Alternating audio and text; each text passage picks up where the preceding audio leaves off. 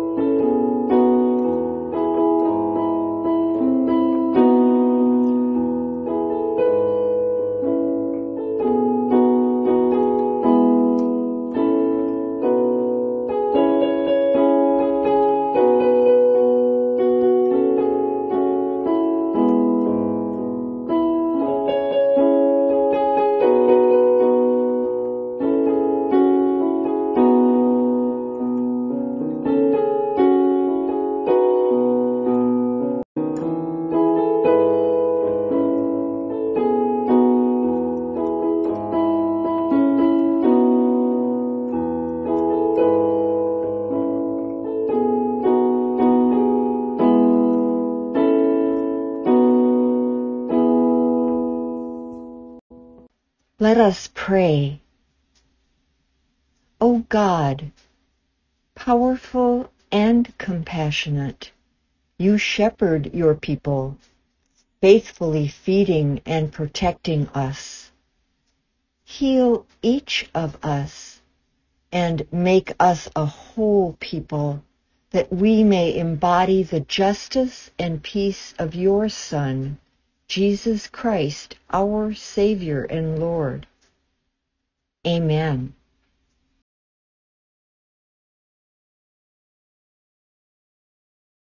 Today's first reading is from the book of Jeremiah, chapter 23, verses 1 through 6. Jeremiah prophesied before exile in 587 BCE. In this passage, he uses the metaphor of a shepherd to describe the bad kings who have scattered the flock of Israel. God promises to gather the flock and to raise up a new king from David's line to save Israel and Judah. A reading from Jeremiah. Woe to the shepherds who destroy and scatter the sheep of my pasture, says the Lord. Therefore, thus says the Lord, the God of Israel, concerning the shepherds who shepherd my people, it is you who have scattered my flock and have driven them away, and you have not attended to them. So I will attend to you for your evil doings, says the Lord.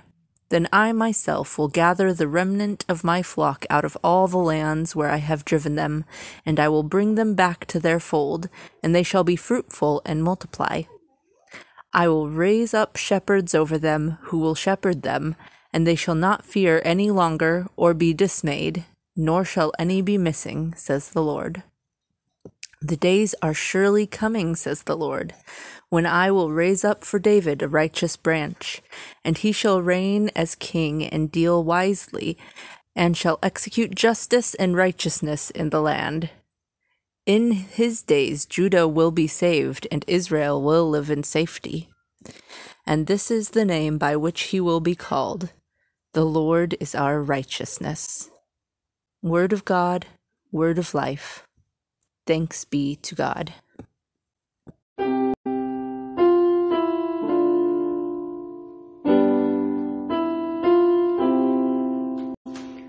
The Lord is my shepherd, I shall not be in want. The Lord makes me lie down in green pastures, and leads me beside still waters.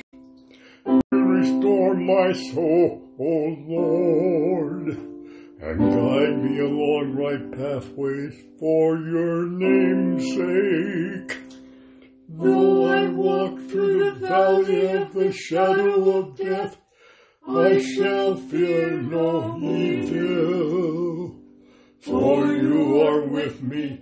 Your rod and your staff, they comfort me. You prepare a table before me in the presence of my enemies.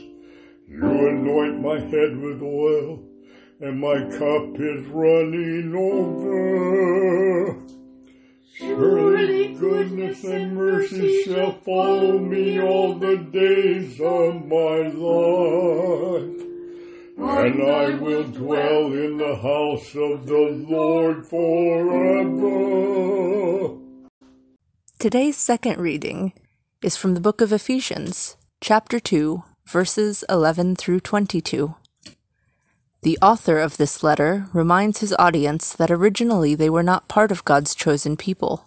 Through Jesus' death, however, they are included in God's household of faith, whose cornerstone is Jesus Christ. A reading from Ephesians. Remember that at one time you Gentiles by birth, called the uncircumcision by those who are called the circumcision, a physical circumcision made in the flesh by human hands. Remember that you were at that time without Christ, being aliens from the commonwealth of Israel, and strangers to the covenants of promise, having no hope without God in the world. But now, in Christ Jesus, you who once were far off have been brought near by the blood of Christ. For he is our peace. In his flesh he has made both groups into one, and has broken down the dividing wall, that is, the hostility between us. He has abolished the law with its commandments and ordinances, that he might create in himself one new humanity in place of the two, thus making peace, and might reconcile both groups to God in one body through the cross, thus putting to death that hostility through it. So he came and proclaimed peace to you who were far off, and peace to those who were near. For through him both of us have access in one Spirit to the Father. So then, you are no longer strangers and aliens, but you are citizens with the saints and also members of the household of God, built upon the foundation of the apostles and the prophets, with Jesus Christ himself as the cornerstone. In him the whole structure is joined together and grows into a holy temple in the Lord, in whom you are also built together spiritually into a dwelling place for God. Word of God, word of life. Thanks be to God.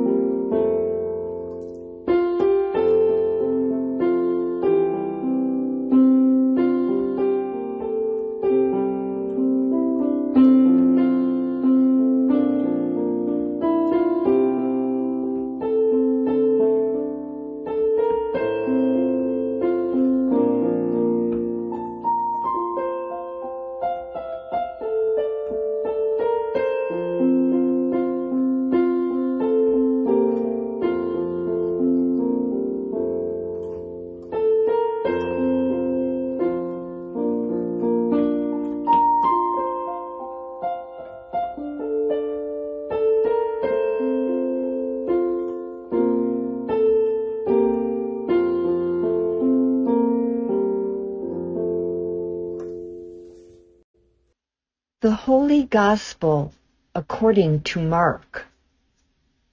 Glory to you, O Lord. The apostles gathered around Jesus and told him all that they had done and taught. He said to them, "Come away to a deserted place all by yourselves and rest a while." For many were coming and going, and they had no leisure even to eat. And they went away in the boat to a deserted place by themselves. Now many saw them going and recognized them, and they hurried there on foot from all the towns and arrived ahead of them. As he went ashore, he saw a great crowd, and he had compassion for them, because they were like sheep without a shepherd, and he began to teach them many things.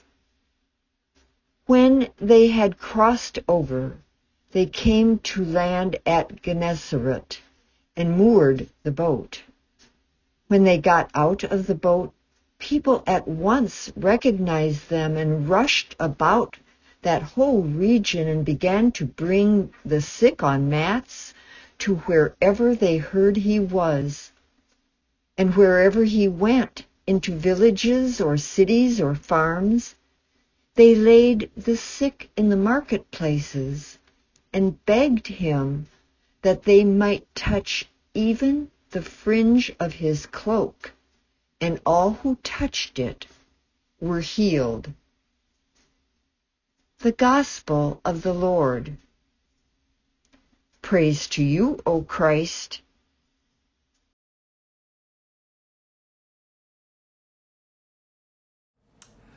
Good morning, everybody. I hope that you've had a great week, and I welcome you to this virtual moment when we will gather around these 4 precious lessons that we use to draw our minds and our hearts toward God during this moment of worship. The Lord be with you. Now, I grew up in Richland, and whenever we traveled westbound to Tacoma and Bremerton to visit our families there, we passed through country that is now planted with vineyards. But in the 50s, when I was a kid, much of this land was ranched by shepherds with flocks of sheep, cattle with cowboys as well.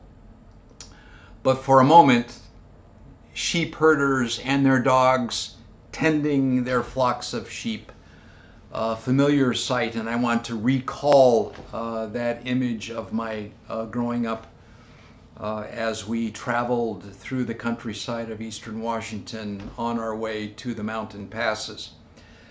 Among the important differences, at least we were told so, between the cowboys and their cattle and the shepherds and their sheep is that sheep herders lived with their flocks year-round.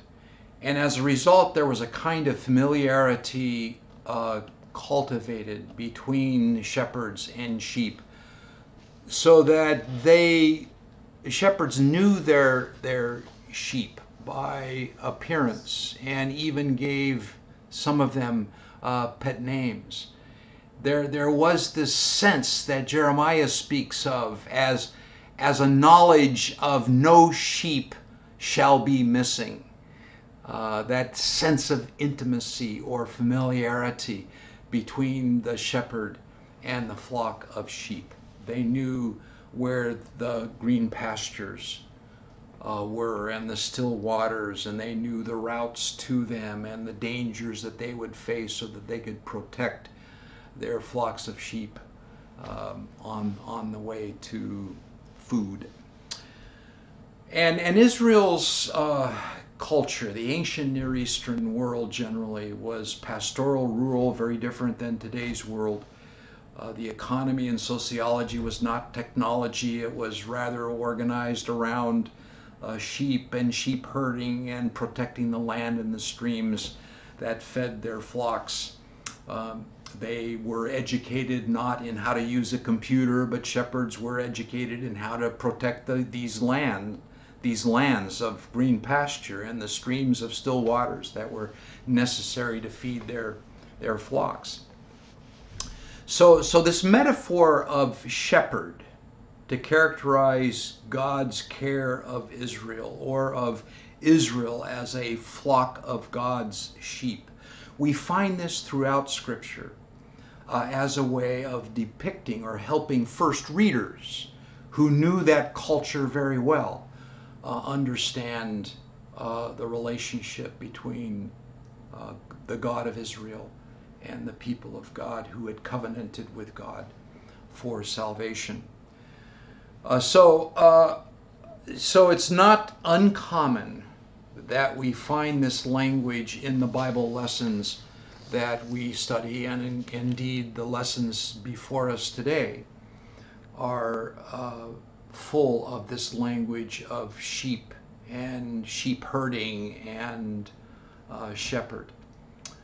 Now, what I want to make clear before I go any further with this is that the purpose of the biblical writers in using this language is not a romantic one. Their intention was not to evoke warm fuzzies in their readers. The purpose is entirely practical because it gave to their readers a handle by which they could grasp what otherwise would be a revolutionary, uncommon idea of God. That the Lord God, the creator of all things, the sovereign of the universe, can be understood as a shepherd, leading God's people as though a band of sheep to green pastures and still waters, to restore them, to comfort them, so they might live with God in God's house forever. That personal, caring image is a radical idea even today in ways in which we think and believe about God. But there is a problem, and it's the problem that today's lessons confront, especially the Old Testament lesson from Jeremiah, the gospel lesson from Mark 6.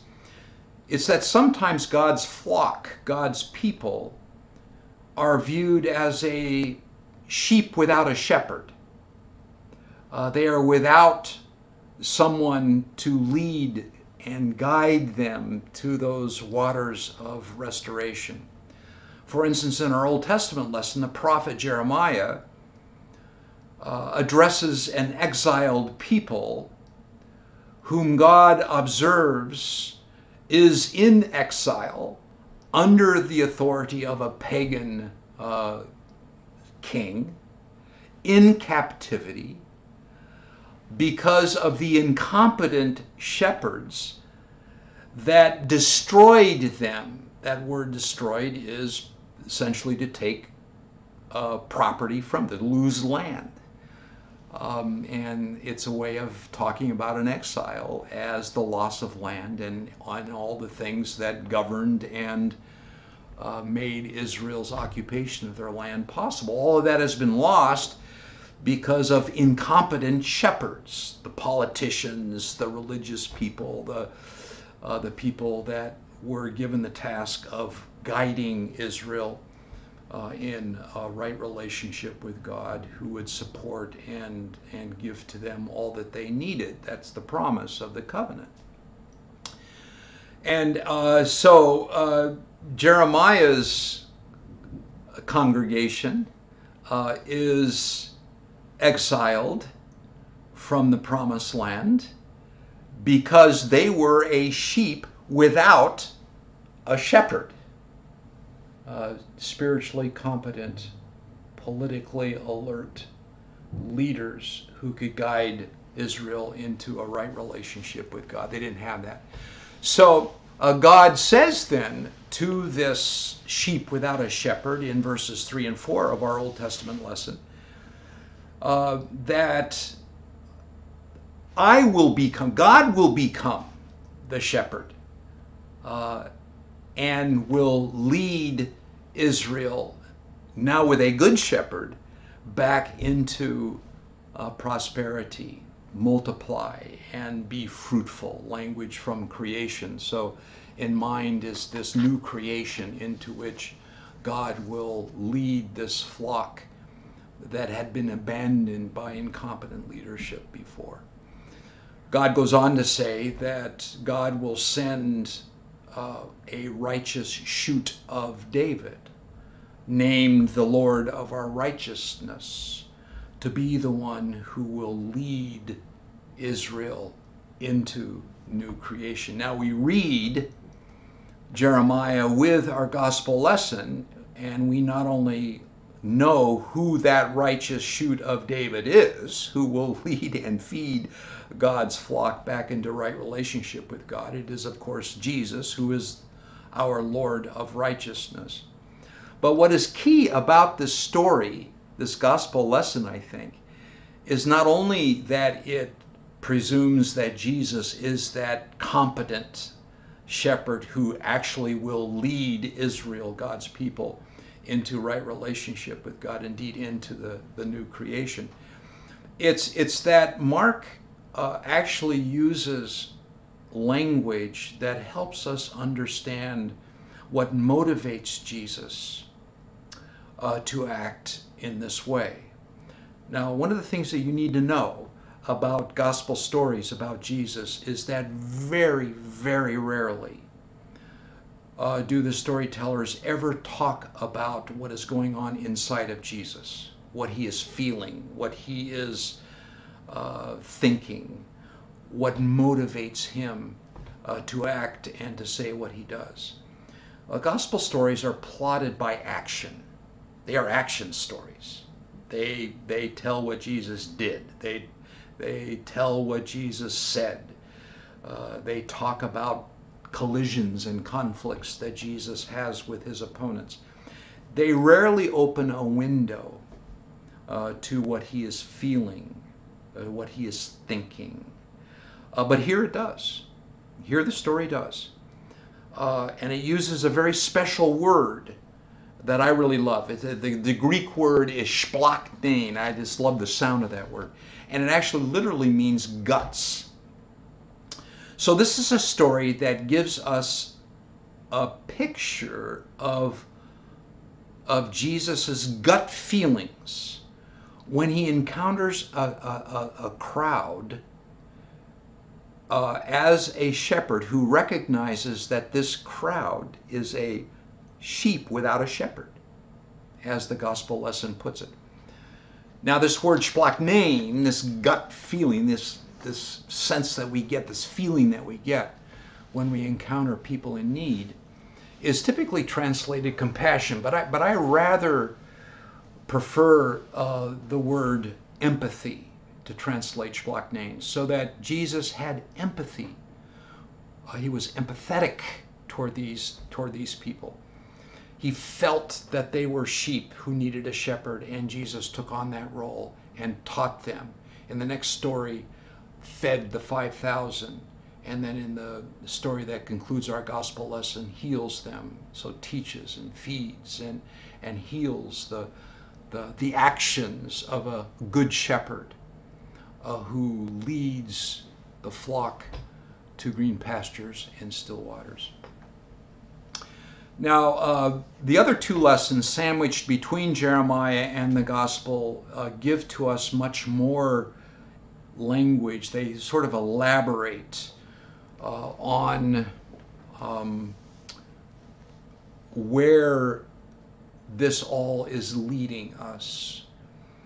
I think we sort of, when we think of Jesus as Good Shepherd, we tend to think of what he does as Good Shepherd, or we think of the sheep who are in need of someone like Jesus to save them or deliver them or restore them or heal them or teach them. But if we look carefully at Psalm 23 and Ephesians 2, the Psalm and the New Testament lesson, and we read these passages from back to front rather than front to back, we will get, I think, a better understanding of the holy end. Where is it that the Good Shepherd is leading God's people? Especially, I think Psalm 23 sets us up very nicely, because when we read this psalm, very familiar to us all, we tend to think of it as the shepherd's psalm. We tend to think that this is a psalm that is sung in praise of God, who is our good shepherd, and that is totally legitimate. And that, of course, is the first two stanzas of this poem. God is introduced as our good shepherd, and because of this we shall not want, because God leads us to that which sustains us and protects us. All that is played out in the opening stanzas. But take a look or think about that last stanza of Psalm 23. There, God is no longer a shepherd. We are no longer God's sheep. God becomes the hospitable, gracious host who serves the needs of guests who are not really guests, they're members of God's household. And there God nurtures and gives to them what they need for the rest of their days. So the image is no longer of a pasture land where a shepherd is herding sheep. It is of a host who is caring for members of a household. And I think that's the image that we should keep in mind. That's the dynamic that we keep in mind. We are being shepherded by a righteous shepherd so that we might enter into an eternal relationship with God and live with God in God's household forever. Now, it really is, I think, the Ephesians 2 passage which unpacks this. If you look at the way that passage ends, you will note that there is a series of architectural terms that Paul uses to craft this idea of the church as God's household. We are God's household, Paul boldly says. But what that means is that we think of ourselves as dwelling in a place with a firm foundation, and this foundation is poured by the witnesses of the Old Testament prophets and by the New Testament apostles. This foundation has as its cornerstone Jesus. The stones that are used to build this building are followers of Jesus. You and I, we are the stones that make for this structure. And this structure follows a blueprint that erects a temple in worship of God. And that is where we live. That is our home, because we worship God forever and ever.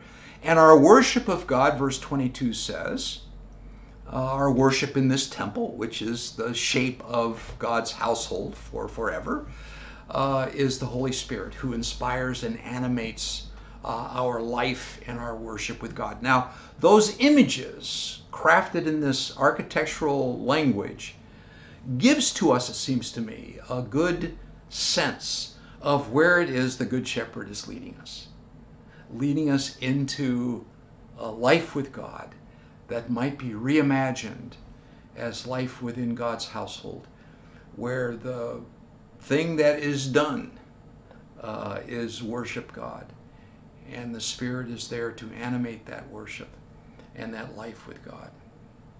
So what begins in chaos, despair, without prospect or hopeful future, a world without green pasture or still water, because of a people without a shepherd, now experiences a great reversal because of Jesus, this Lord who is our righteousness, who leads us out of hopelessness and out of despair into a right relationship with God. That is gospel. That is what we witness to. That is what we own and believe in with all our hearts. One thing I would say in bringing this sermon to conclusion is what Paul earlier speaks of in Ephesians 2, which I think is relevant for ways in which we might understand this great reversal for our contemporary world. I think the question that our congregation must ask is, how is the Christian gospel, a gospel that teaches us that the Lord is a good shepherd, that leads us out of hopelessness and into a household of God, animated in worship and life by God's Spirit forever. How is that idea, belief, image relevant for a world, a culture, society that seems to be occupied by discussions of inclusion and diversity? Generational differences, racial differences, gender differences, socioeconomic differences, political differences, national differences, many ways in which the problem of diversity gets expressed today, and some of which I talked about last Sunday. How, for heaven's sake, can we tame this diversity in ways that build unity? A unity that includes all kinds of diversity and gets us all headed in the right direction together. I think most of us can admit that today's world is fractured. The church, which should be the body of Christ, is a broken body, fractured bones. And while we all recognize this, the solution that we often hear proposed, whether by the pundits or by the preachers, is to defend or to define what makes each of us unique and different, whether that is party affiliation or the tribe to which we belong. Our social and political responses to the problem of diversity is not to propose ways to include us all, or to unify us around common ends, but it is rather to make clear why and how each of us is different from all others, whom we might accept as different, but whom we keep at arm's length, giving them their own spaces, their own sacred places. Paul's response is the Bible's response is God's response is radically different than this. God's home is a hospitable place where people who were once outsiders, without hope, without God in the world, Paul's description in verse 12, who were once excluded, shoved to the margins because of their differences, are now brought near because of Christ. So Paul can say this in verses 14 and 15, and I want you to listen to my translation, kind of a paraphrase of this text that has already been read for us, because I think it's a great theme verse for Peace Lutheran because of the way Paul uses peace in this text. He says, Christ is our peace. He is the one who has made different groups into one. He is the one who demolished, who demoed the walls that divided us, the hostility that othered people as our enemies. And he did this by creating one new people, one fold of sheep out of several different flocks, thus making peace. It's the way that text concludes. Now, the biblical idea of peace or shalom, as prophesied by God's Old Testament prophets, targets a people's life with God when violence ends, abuse of name-calling ceases, when a world history at odds with different others ends, when a world reconciled because of Jesus through God's Spirit is realized. That's the sociology of God's household. That's the good news that we can offer all others in Jesus' name, who search for a place that includes them. Not only includes them, but with whom there is a kind of solidarity, of common purpose. They are headed in a common direction.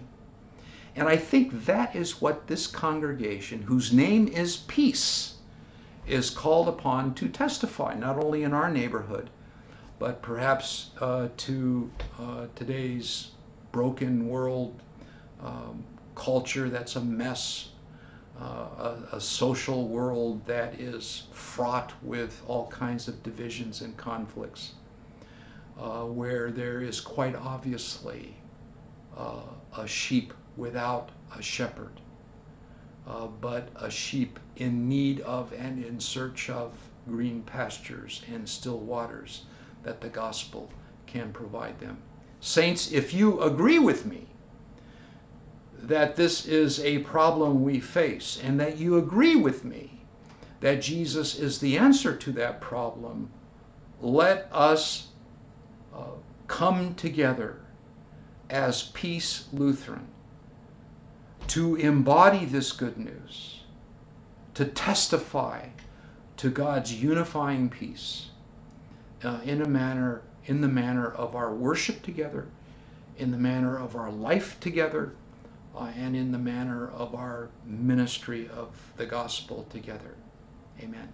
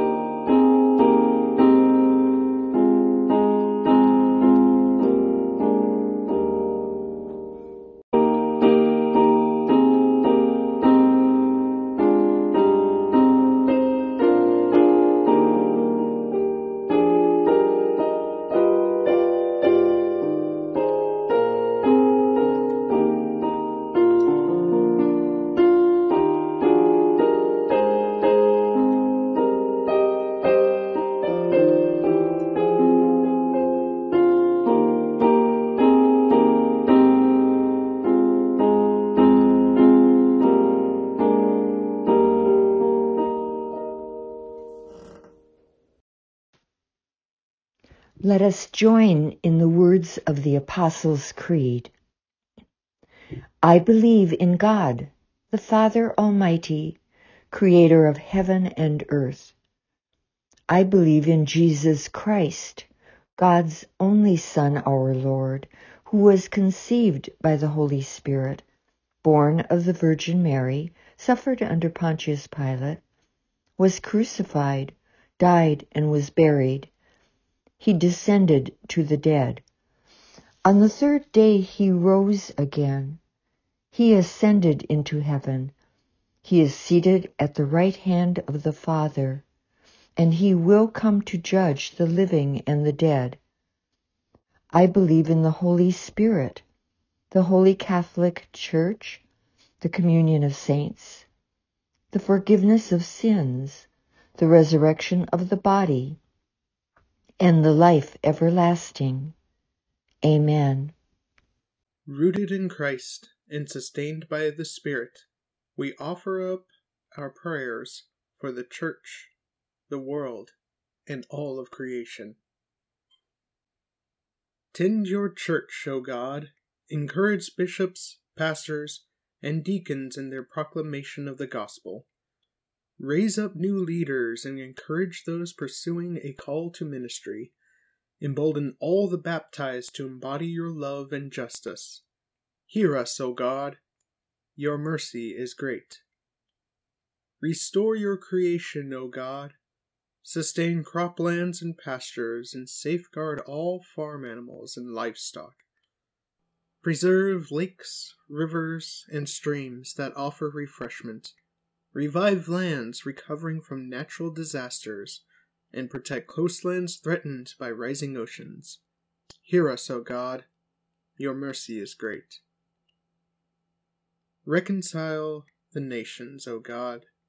Break down the dividing walls that make us strangers to one another, and unite us as one human family. Equip leaders to deal wisely with conflict and guide diplomats who seek peaceful resolutions. Hear us, O God. Your mercy is great. Heal your people, O God. Look with those compassion on immigrants, exiles, and all who are afraid or feel lost. Give rest to those who are weary. Comfort those who are grieving, and recovery to those who are ill. Hear us, O God. Your mercy is great. Nourish this congregation, O God. Prepare a table where we receive food for our hungering spirits. Renew our commitment to provide for one another and revitalize our ministries of feeding and nurturing hungry neighbors. Hear us, O God. Your mercy is great. You lead us home, O God. We give thanks for all who have died, now citizens with the saints. As you have received them into your heavenly home, so welcome all of us to dwell in your house forever. Hear us, O God. Your mercy is great. We lift these and all our prayers to you, O God, confident in the promise of your saving love through Jesus Christ our Lord. Amen.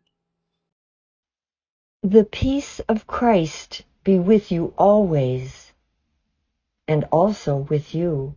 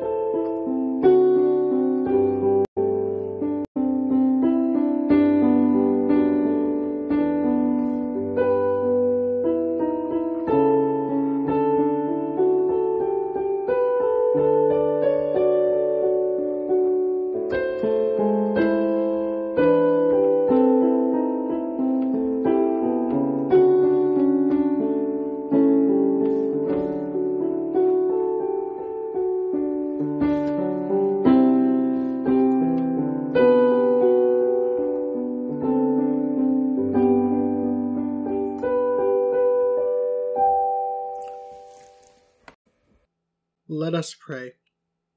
Jesus, bread of life, you have set this table with your very self and called us to feast of plenty. Gather what has been sown among us and strengthen us in this meal. Make us to be what we receive here, your body for the life of the world. Amen. The Lord be with you, and also with you. Lift up your hearts. We lift them to the Lord. Let us give thanks to the Lord our God. It is right to give our thanks and praise. It is indeed right, our duty and our joy, that we should at all times and in all places give thanks and praise to you, Almighty and merciful God, through our Savior Jesus Christ, who on this day overcame death and the grave, and by his glorious resurrection opened to us the way of everlasting life. And so, with all the choirs of angels, with the church on earth and the hosts of heaven, we praise your name and join your unending hymn.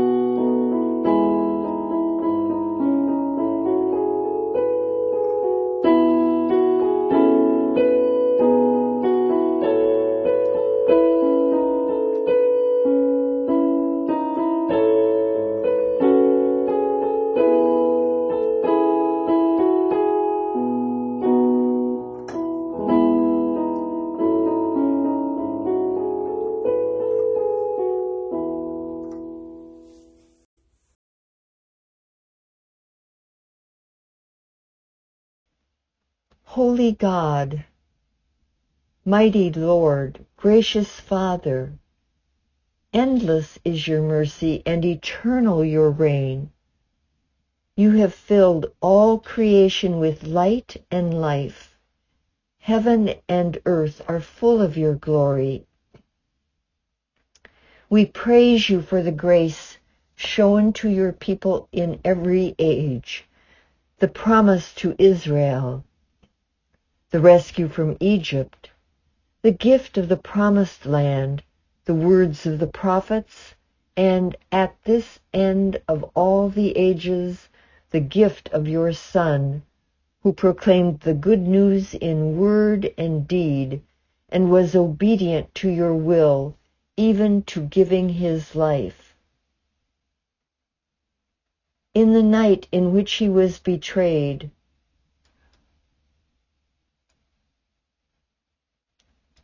our Lord Jesus took bread and gave thanks, broke it, and gave it to his disciples, saying, "Take and eat. This is my body given for you. Do this for the remembrance of me." Again, after supper, he took the cup, gave thanks, and gave it for all to drink, saying, "This cup is the new covenant in my blood, shed for you and for all people for the forgiveness of sin. Do this for the remembrance of me." For as often as we eat of this bread and drink from this cup, we proclaim the Lord's death until he comes. Christ has died. Christ is risen. Christ will come again. Therefore, O God, with this bread and cup, We remember the life our Lord offered for us. And believing the witness of his resurrection, we await his coming in power to share with us the great and promised feast. Amen. Come, Lord Jesus. Send now, we pray, your Holy Spirit, that we who share in Christ's body and blood may live to the praise of your glory and receive our inheritance with all your saints in light. Amen. Come, Holy Spirit. Join our prayers with those of your servants of every time and every place, and unite them with the ceaseless petitions of our great high priest, until he comes as victorious Lord of all. Through him, with him, in the unity of the Holy Spirit, all glory and honor is yours, Almighty Father, now and forever. Amen. Gathered into one by the Holy Spirit, let us pray as Jesus taught us. Our Father in heaven, hallowed be your name.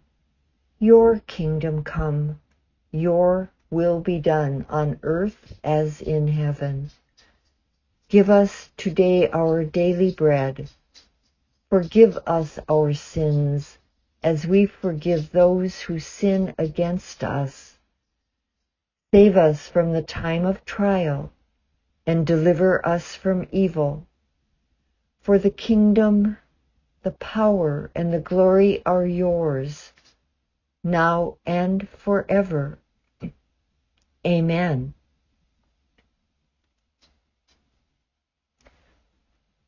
Christ has set the table with more than enough for all.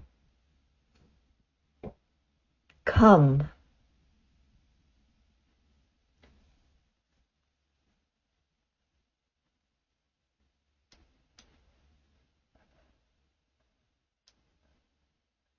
The body of Christ given for you.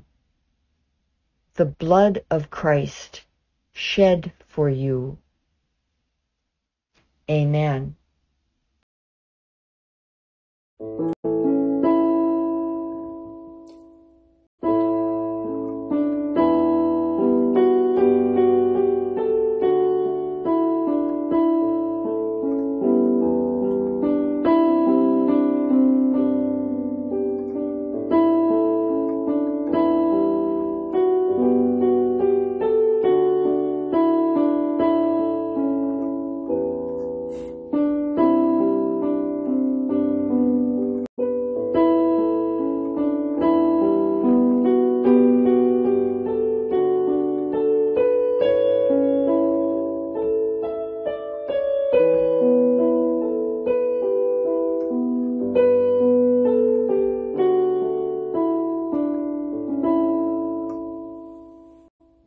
Let us pray.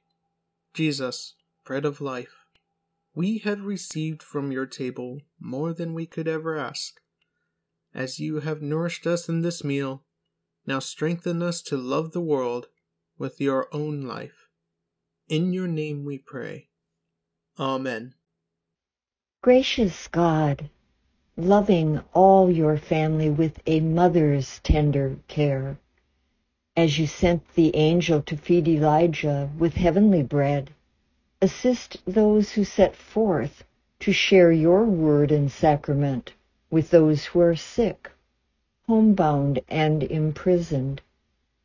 In your love and care, nourish and strengthen those who will receive this sacrament, and give us all the comfort of your abiding presence through the body and blood of your Son, Jesus Christ, our Lord.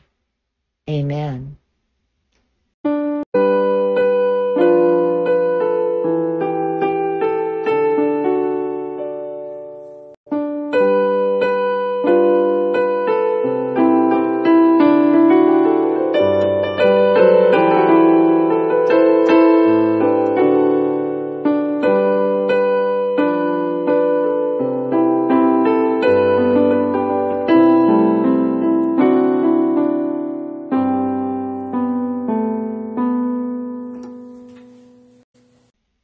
The only announcement of which I am aware is that of our reopening as a community of believers in Jesus Christ, Peace Lutheran Fellowship in Port Ludlow.